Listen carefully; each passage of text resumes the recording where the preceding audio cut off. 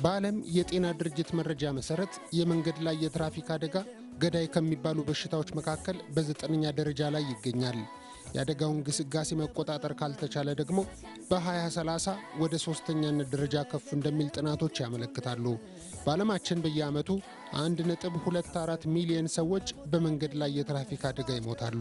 90% የሚሆኑት አደጋዎች የሚደርሱት ዝቅተኛና መካከለኛ ገቢ ባላቸው ሀገሮች ነው። ከነዚህ ሀገሮች መካከል ኢትዮጵያ ሀገራችን አንዷ ናት። በ2009 ዓ.ም ብቻ 4479 ሰዎችን በመንገድ ላይ የትራፊክ አደጋ አጥታለች። በአማካይ በቀን 12 ያህል ሰዎች ይሞታሉ እንደማለት ነው። ከ15000 በላይ የሚሆኑት ደግሞ ቀላልና ከባድ የአካል ጉዳት ደርሶባቸዋል። ከ1 ቢሊዮን ብር በላይ የሚገመት የንብረት ጉዳትም በዚያው ዓመት ተከስቷል።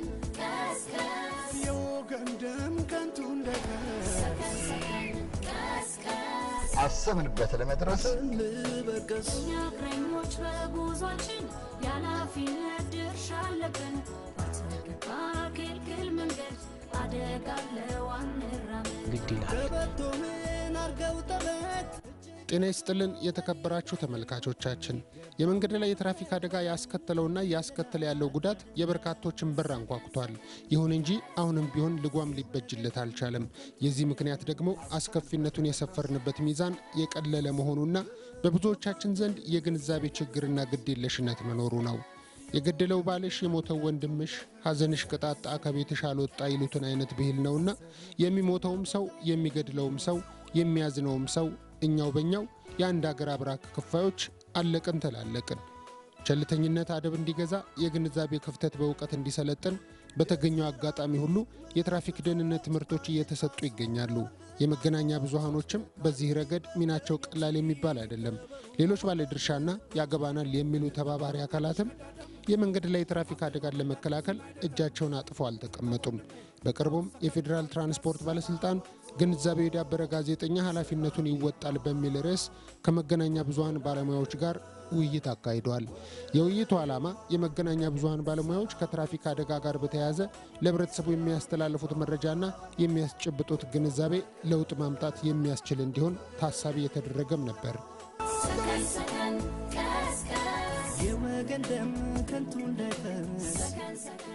ለእግረኞችም ሆነ ለአሽከርካሪዎች ግንዛቤ የማስጨበጡ ምክንያትና ጠቀሜታ ለአደጋው መባባስ የሰዎች የስነ ባህሪ ችግር እንደ አንድ ክፍተት የሚወሰድ በመሆኑ እንደሆነ ለውይይቱ በቀረበው መነሻ ጽሑፍ ላይ ተጠቅሷል። አደጋው እጅግ በጣም ከባድ መሆኑን በዚህ ሁኔታ መረዳት ይቻላል። የሚያባብሱ ሁኔታዎች ምንድናቸው ተብሎ ሲጠቀስም በዋናነት እንግዲህ ብዙ ምክንያቶች ሊኖሩ ይችላሉ። በጥናት የተለዩ ከ30 በላይ የአደጋ መከሰቻ ምክንያቶች እንዳሉ በፌዴራል ትራንስፖርት ባለስልጣን በተለያየ አጋጣሚ ወጡ መረጃዎች ያሳያሉና ይሄ ነው ተብሎ 1 ሲደመር 1 2 የሚለውን የሂሳብ ስሌት የሚያሳይ አይደለም። የአደጋው መከሰቻ ምክንያት እጅግ በጣም ብዙ ነው፣ ከ30 በላይ እንደሆነ ነው መረጃዎች የሚጠቀሙት። ግን በዋናነት እንከፋፍለው እንኳን ብንል ትልቁ የሰው የስነ ባህሪ ችግር ነው። ሰው የሚፈጥረው ችግር መሆኑ በዋናነት ሊሰመርበት ይገባል። ሰው ስንል ያው ከአሽከርካሪ ጋር በተገናኘ አሽከርካሪው ሰው ነው። ተሽከርካሪውን ከቦታ ቦታ የሚያንቀሳቅሰው ሰው ነው። የሰው ባህሪ አንዱ ትልቁ ችግር እሱ ነው ብሎ መውሰድ ይቻላል። ፍጥነት፣ ጠጥቶ ማሽከርከር፣ ግዴለሽነት፣ እነዚህ ነገሮች በአሽከርካሪው ስነ ባህሪ እንደዚሁ ማንሳት እንችላለን። እግረኛም በተመሳሳይ አንዱ የባህሪ ጉድለት የሚታየባቸው ከመንገድ አጠቃቀም ጋር በተገናኘ የሚስተዋል ያልዳበረ የመንገድ አጠቃቀም ስርዓት ብዙ ጊዜ አሽከርካሪው ያስብልኛል እኔ ችግር የለብኝም ብሎ ዜብራ ላይ ዘና ብሎ የሚሻገር እግረኛ ያለበት ሀገርና ከተማ ውስጥ ነው ያለነውና ብዙ ነገር ለአሽከርካሪው የመስጠት ችግር ያለበት በቂ ግንዛቤ በቂ ዕውቀት የሌለው እግረኛ መኖሩን ምንም ጥርጥር የለውም።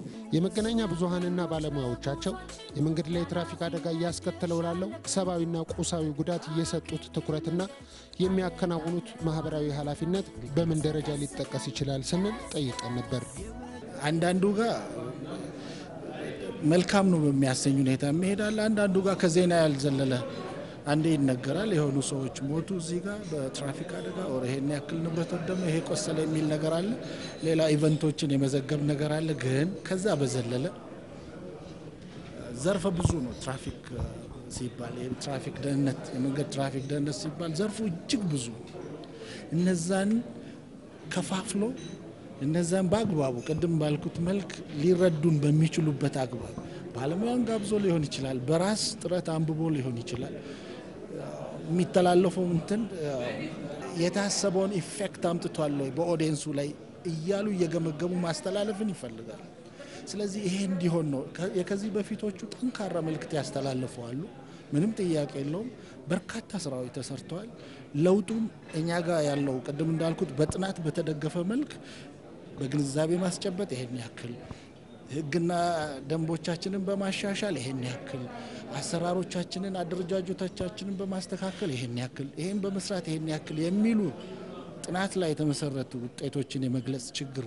ከመኖሩ በስተቀር ዲው በደምሳሳው ይሄ ነው ማለት ባይቻልም ውጤቱ ግን ፖዚቲቭ የሆነ ነገር እንዳለ በተለይ ከቅርብ ጊዜ ወዲህ በተለይ በንቅናቄ የታጀበ ስራዎች መስራት ከተጀመረ ወዲህ ለውጥ አለው ብሎ መደምደም ይቻላል ብዬ ነው ማስበው በርካታ የመገናኛ ብዙሃን አሁን በተፈጠረው ምቹ እድል በመጠቀም በቴሌቪዥንም በሬዲዮም ከመንገድ ደህንነት ጋር በተገናኘ ትምህርትና ግንዛቤው ላይ በስፋት እንቅስቃሴ እያደረጉ እንደሆነ ይታወቃል ካለው ግን ከችግሩ ግዝፈት ከችግሩ ስፋት ጋር ሲነጻጸር እየተሰጠ ያለው ሽፋንና በሙያተኛም ተደግፎ የሚሰጠው የመረጃ አሰጣጥ ትንሽ ክፍተት ያለበትና አደጋውን ለመቀነስ በሚደረገው ርብርብ ልክ አለመሆኑን የሚያሳይ እንደሆነ ነው በጥናትም የተደረሰበትና እየተሰሩ ያሉ መልካም ጅምሮች አሉ ከሚዲያው ስፋት ከሚዲያው ስርጭት አንፃር ግን የአየር ሰዓቱም አንዳንድ የሬዲዮ ጣቢያዎች የቴሌቪዥንም የ18 ሰዓት ሽፋን ያላቸው ናቸው ግን ለመንገድ ደህንነት ብለው ትምህርትና ግንዛቤ መስጠት ላይ የሰጡት ሽፋን እጅግ በጣም ውስን ነው በአመት ውስጥ ካላቸው ሰዓትም ጋር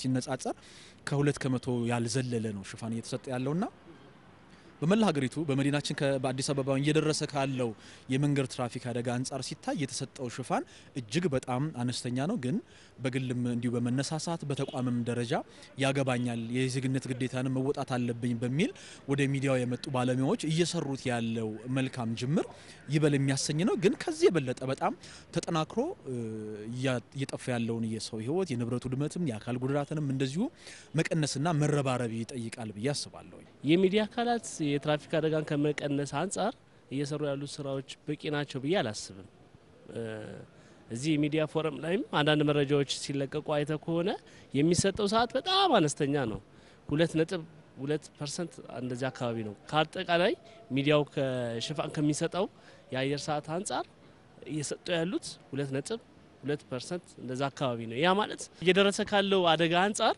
በቂ ነው ተብሎ አይታሰብም ለመዝናኛ ፕሮግራሞች እየተሰጠ ያለው ሰዓት በጣም ሰፊ ነው ነገር ግን የሰውን ህይወት እየቀጠፈ ያለው የመንገድ ትራፊክ አደጋን ከመከላከል አንፃር እየተሰጠ ያለው የአየር ሰዓት ግን በቂ ነው ለማለት አያስደፍርም ይሄ ደግሞ ማሳያችን በየአመቱ ከ3000 በላይ ወገኖቻችን እያጣን ነው በመንገድ ትራፊክ አደጋ ይሄ እንደ ትልቅ ማሳያ ሊሆን የሚችለው የትራፊክ አደጋን ከመከላከል አንፃር እየተሰሩ ያሉ ስራዎች ምንም ያህል እዚህ ግባ የሚባል ነገር እንዳልሆነ ማሳያ ነው ስራዎቹ ብዙ እየተሰሩ ነው መገናኛ ብዙሃኖቹ እየጨመሩ ነው እዚህ ጉዳይ ላይ የሚሰሩትም አሁን እየበዙ ነው ያሉት ሁሉ ጊዜ መረጃዎች ይሰጣሉ የመረጃዎቹ ትክክል ናቸው አይደሉም የሚለው ሌላ ነገር ሆኖ ማለት ነው በቂ ናቸው ወይ የሚለው እንደዛ ሆኖ ግን ብዙ ይሰራል ለውጦቹ ግን ያን ያህል አይደሉም ግን ለዛ ምናልባት ምክንያት ነው ብዬ የማስበው የተሽከርካሪ ቁጥር መጨመር የእንቅስቃሴው ቁጥር መጨመር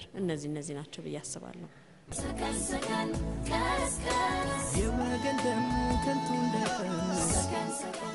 የመንገድ ትራፊክ አደጋ እንግዲህ በዋናነት ሙያተኞችም የሚያስቀምጡት ነገር በሰው ችግር የሚፈጠር ችግር ነው መፍትሄውም ያለው ሰው ጋር ነው ዞሮ ስለዚህ ከችግሩ ግዝፈት አንፃር የሚተላለፉ መልእክቶች አብዛኞቹ አደጋ ከደረሰ በኋላ ስለ አደጋው መዘገብ ነው ይሄን ያህል ሰው ሞተ ይሄን ያህል ንብረት ውድመት ተከሰተ ያካል ጉዳቱ ይሄን ያህል ነው የሚል ሪፖርት የማቅረብ መርዶ የመንገር ያህል ነው እንጂ አደጋውን ለመቀነስ መደረግ ያለባቸውን ሳይንሳዊ ትንታኔዎችን በመስጠት አሽከርካሪዎች ከማሽከርከር ስልት ጋር በተገናኘ መከተል የሚገባቸውን ነገር በአግባቡ ማስቀመጥ ላይ ክፍተት አለ እግረኞችንም እንደዚሁ ከመንገድ አጠቃቀም ጋር በተገናኘ የማስተማር የቤተሰብም ጉዳይ አለ መምህራን አለ የሃይማኖት አባቶች አሉ በዚህ ዙሪያ ያሉ ግንዛቤ መፍጠር ላይ ሁሉም የድርሻውን መወጣት ካለበት በልኩ መልእክት ማስተላለፍ መቻል አለበት ከዛ አንፃር ሲታይ እጅግ በጣም ሰፊ የሆነ ክፍተት ነው ያለበት ሞትን ብቻ መዘገቡ ጥቅም የለውም። ያ አደጋ ከመከሰቱ አስቀድሞ መደረግ ያለባቸውን ጥንቃቄዎች ነው ህብረተሰቡን በየቀኑ በየሰዓቱ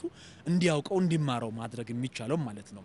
ቢያንስ እንደዛ በሰራ ልክ ሚዲያዎቹ እንደዛ በሰሩ ልክ የሚደርሰውን አደጋ አሁን ያለውን ችግር መቀነስ የሚቻልበት እድል አለ። ዓለም አቀፍ ተቋማትም የሚያጠኑት ጥናቶች የሚያሳየው ነገር ያ ነው። ግንዛቤና ትምህርት ላይ ትኩረት ሰጥቶ መስራት ከተቻለ እየደረሰ የሚገኘን አደጋ በብዙ በመቶ መቀነስ የሚቻልበት እድል አለ።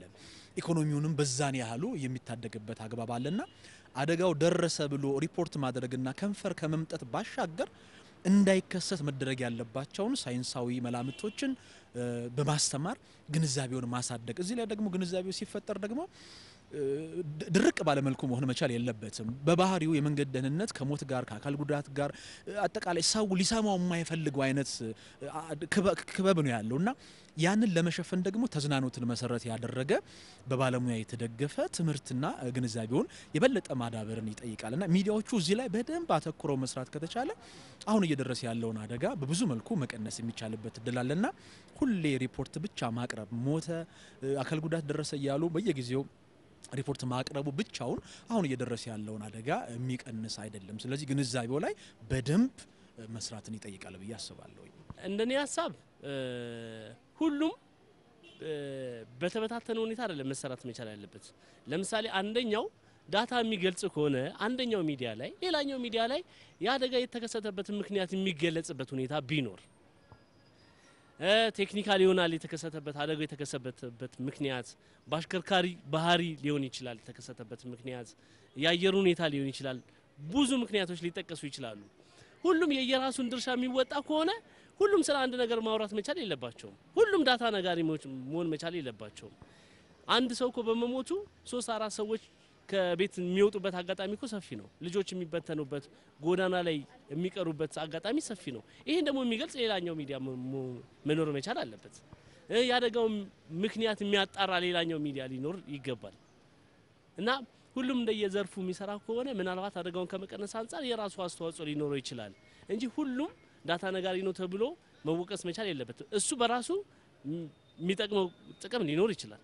ያደጋው ምክንያት ደግሞ አንስቶ በጣም በጥልቀት የሚያወራ ባለሙያ ተጋብዞ የሚያወራበት ሚዲያ ደግሞ ሊኖር ይገባል። ካደጋው በኋላ የተፈጠረውን ምስቅልቅል ደግሞ ሊያወራ የሚችል ሌላ ሚዲያ መኖር መቻል አለበት። መፍትሄዎችን የሚያመላክት ሚዲያ መኖር መቻል አለበት። ስለዚህ አንድ ቦታ ላይ ብቻ ቁጭ የምናደርገው አይደለም። ብዙ ነገሮች ናቸው መሰራት ያለባቸው። እንደ ሚዲያ ማስተማሩን ባለመሰልቸት መቀጠል፣ ባለሙያዎችን መጠቀም እና መጠየቅም ያስፈልጋል። ለውጥ ሊያመጡ የሚችሉ እነዚህ ስራዎች በዚህ ጊዜ ይጀመራሉ ተብሎ የሚጠቀሱ ነገሮች አሉ። እንደምሳሌ የዳታቤዝን ጉዳይ ከመንጃ ፍቃድ ጋር ተያይዞ ተደጋግሞ ሲነሳ የነበረ ነገር ነው፣ ግን ተግባራዊ አልተደረገም። አሁን እየተሞከረ ነው ያለው። ይሄ ነገር ቢሆን ፎርጅድ መንጃ ፍቃዶችን ከቁጥጥር ውጪ ማድረግ ይቻላል። አንድ ለውጥ መጣ ማለት ነው። የተሽከርካሪ ብቃትን በተመለከተ እንደዛ ቁጥጥሮች እየተደረጉ ነው። በጣም ብዙ ለውጦች አሉ። እነዚህ በጣም መቀጠል አለባቸው። እነዚህን በተመለከተ መገናኛ ብዙሃን በተደጋጋሚ መዘገብ አለባቸው እየተከታተሉ። እንደዚህ ሲሆን እንግዲህ ብዙ ችግሮች አይኖሩም። መደጋገፍ ያስፈልጋል። ቶሎ መረጃ መስጠት፣ ሙያዊ የሆኑ ትንታኔዎችን መገናኛ ብዙሃን እንዲያገኙ የባለሙያዎች ተነሳሽነትና ፍላጎት ወደ ሚዲያው ቀረብ ማለት አለበት። ከዛ ውጪ ግን እገዛም ለሚዲያዎቹ ያስፈልጋል ብዬ አስባለሁ።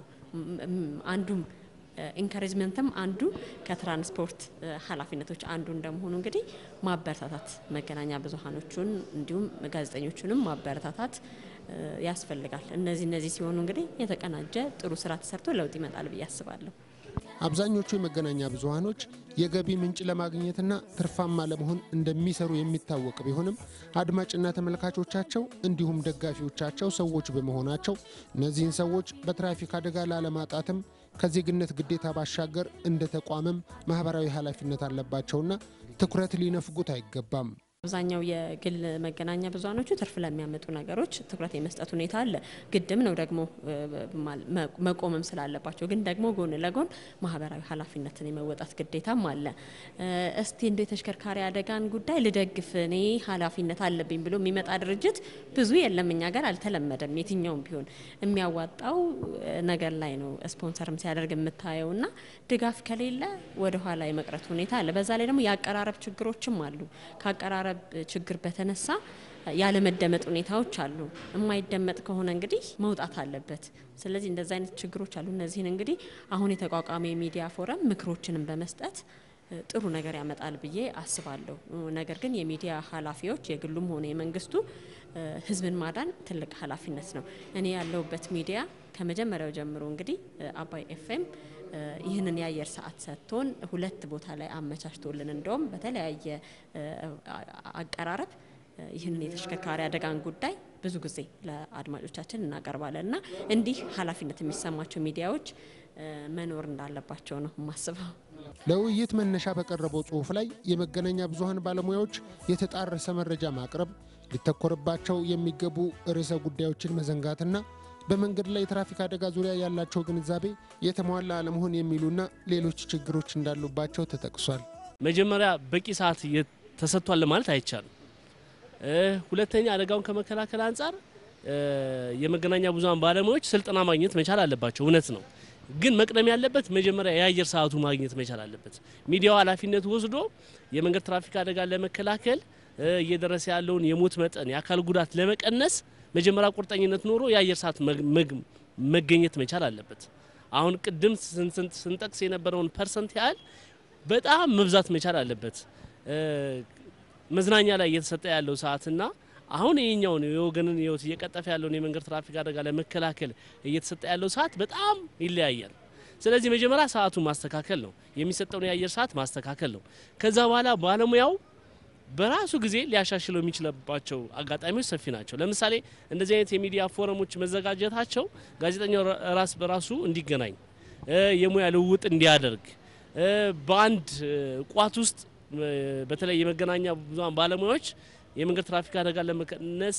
የሚያደርጉት እንቅስቃሴ አንድ ወጥ እንዲሆን ያደርጋል ያ ደግሞ ማለት ሙያዊ የሆነ ሐሳብ እንዲሰጡ ያደርጋል ባለሙያዎችን እንዲጋብዙ ያደርጋል እውቀት ላይ የተመሰረተ ስራዎች እንዲሰሩ ያደርጋሉ ሲጀመር የአየር ሰዓቱ መገኘት መቻል አለበት አንደኛ ከዛ በኋላ ሊመጣ የሚችል ነገር ነው አሁን ይሄኛው ሙያዊ የሆነ ነገር እየሰሩ አይደለም ችግር አለባቸው የሚለው ነገር ከዛ በኋላ ሊነሳ የሚችል ነገር ነው እንጂ አሁን ባለው ሁኔታ እየሰሩ ያሉ ጋዜጠኞች ሊመሰገኑ ይገባል ምንም በሌለበት ሁኔታ ውስጥ ነው አደጋ ለመከላከል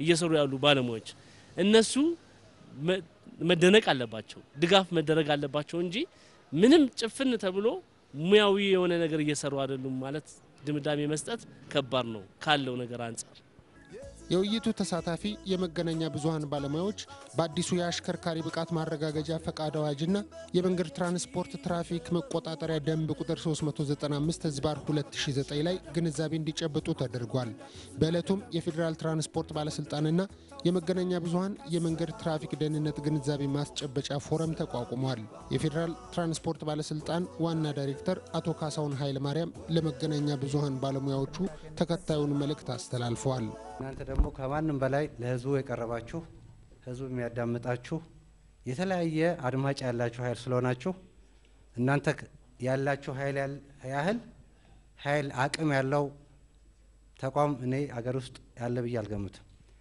ስለዚህ የትልቅ ኃይላችሁ ህዝባችንን ወገናችንን በማወቅም ባለማወቅ አንዳንዱ ደግሞ ኃላፊነት በጎደለ መልኩ የሚያደርገውን አደጋ ለማዳን ለማስተማር ለማምከር ኃላፊነት ያለባቸው ተቋምም ኃላፊነታቸውን ተከትለው ኃላፊነታቸውን እንዲወጡ ማድረጋቸውን በመከታተል በመጠየቅና ህዝቡ ደግሞ አውቆ እንዲያግዛቸው በማድረግ የበኩላችሁን አስተዋጽኦ እንድታደርጉ በአሁንም ጠይቃለሁ ውድ ተመልካቾቻችን የዛሬው ፕሮግራም በዚህ ያበቃል በቀጣዩ ሳምንት የሚኖረንን ፕሮግራም እንጠቁማችሁ የእግረኞች የመንገድ አጠቃቀምን በተመለከተ በንፋስ ስልክ ላፍቶ ክፍለ ከተማ ክልል ቅኝት አድርገናል እግረኞች ደንብ ተላልፈው ሲገኙ የሚቀጡበት አሰራር ተግባራዊ ሊሆን ዝግጅቱ ተጠናቋል እየታዩ ባሉ ችግሮች ዙሪያ የመንገድ ተጠቃሚዎችንና ባለድርሻ አካላትን አነጋግረናል የሳምንት ሰው ይበለን አሰብንበት ቦታ እንድንደርስ እግረኞች በጉዟችን ያላፊነት ድርሻ አለብን በተገባ ክልክል መንገድ አደጋ ለዋንራመድ ሰከን